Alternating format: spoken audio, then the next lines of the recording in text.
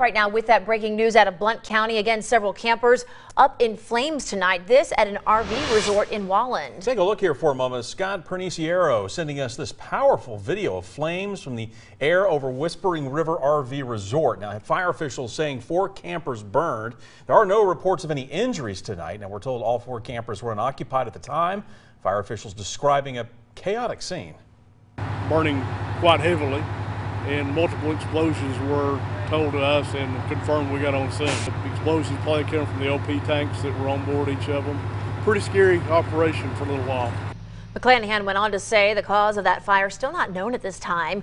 We are being told the investigation will be turned over to the resort's insurance company before being turned over to the Blount County Sheriff's Office. Of course, we will continue to keep you updated.